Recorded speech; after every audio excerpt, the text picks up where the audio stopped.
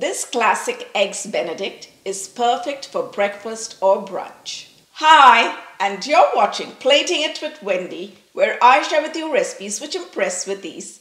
If you enjoyed this video, don't forget to give it a like, share, and comment. And if you enjoy trying out recipes that turn out right every time, then go ahead, press that subscribe button.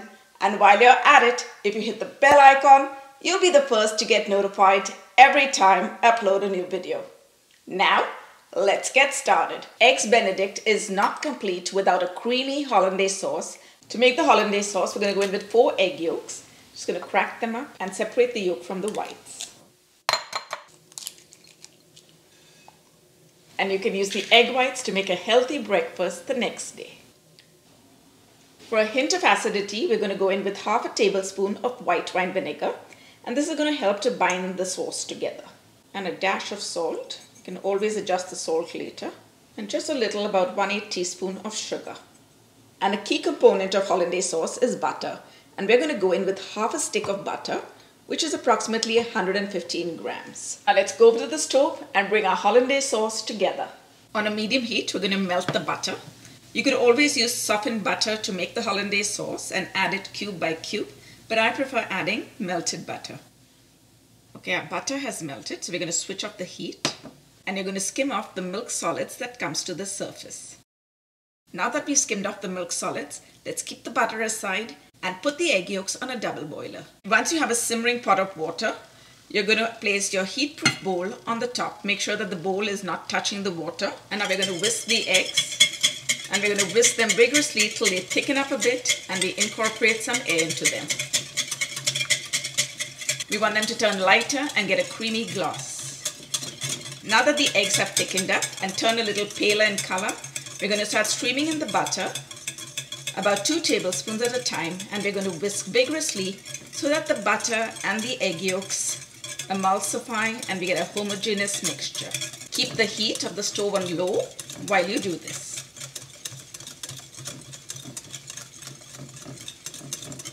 And now the last of the butter. And now we're going to keep whisking it till the sauce thickens and it's able to coat the back of a spoon. Now the hollandaise sauce is looking perfect. We're going to take it off the heat and season it a little bit more. We're going to flavor it with a pinch of white pepper, pinch of cayenne pepper, just about half a teaspoon of lemon juice. Now let's whisk this and bring it all together. Wow, this is looking amazing. And you know you've perfected hollandaise sauce when it coats the back of a spoon and it has a lovely shine to it. Hollandaise sauce has a tendency to thicken up, and so that it maintains its consistency, we're going to go and keep it back onto the pot of warm water without putting on the heat. But if you find that it has still thickened up, you can always add in about a tablespoon of warm water and give it a mix. To poach the eggs, we have a little trick. You're going to take fresh eggs, you're going to crack it, and you're going to place the egg in a small sieve. Now you'll notice that there's a stream of a liquid falling down, and that's the watery substance in the egg white that creates all that messy look when you go to poach eggs. Now that's all the excess and we don't need that, so we're going to take it out.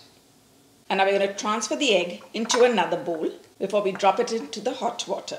We're going to bring a pot of water to a rolling boil. Make sure to lower the heat, otherwise when you drop the egg in, it's going to explode inside. And now we're going to add about a tablespoon of white vinegar to it and give it a swirl.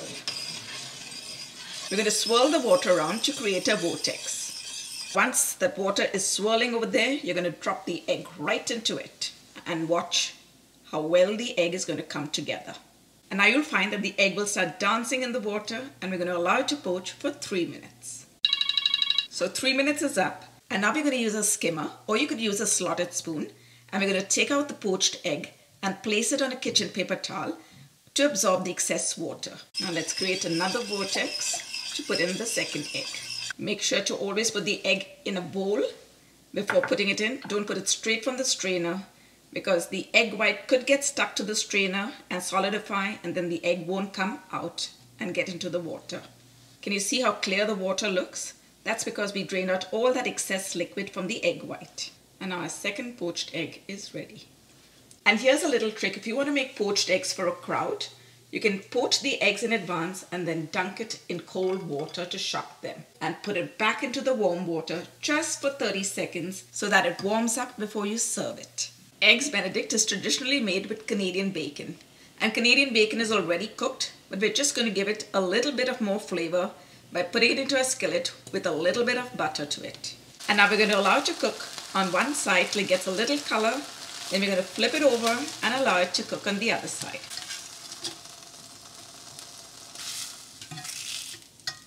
Okay, the bacon has got fried well on both sides. So we're going to take it out and place it on a kitchen paper towel. It ain't Eggs Benedict without the traditional English muffin. So we're going to take one of the muffins and then we're going to slit it in the center.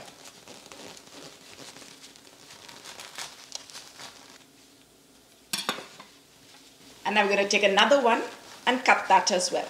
Now we're going to go in with the same pan we used to fry up the bacon so that we get up all those flavors that have been left behind by the bacon. And we're going to add just a small knob of butter. And now we're going to place the bread cut side down. And we're going to toast them till they get a little color on that side. You want to toast the bread so that it becomes nice and firm and it doesn't get soggy once you start plating it. Now let's take out the bread and place it on a plate. To plate it, we're going to take one toasted English muffin and we're going to go in with 2 slices of the Canadian bacon. And we're going to top it with the poached egg. Now let's spoon on some of that hollandaise sauce that we prepared.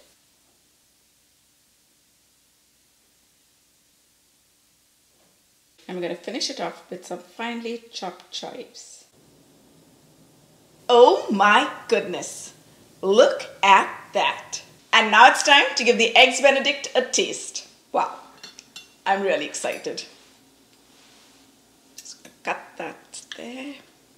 So get some of that egg, and we want the bacon and the English muffin and all that hollandaise sauce.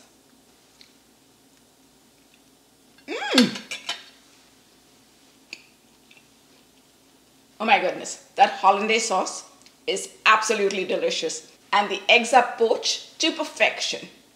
All the flavors are coming together so well, and I'm really hoping that this is going to be my Mother's Day treat for breakfast. And my daughter's recording this video, so I'm sure she can hear it.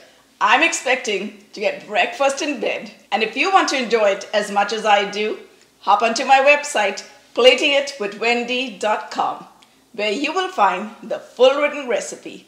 Thanks for watching. See you soon.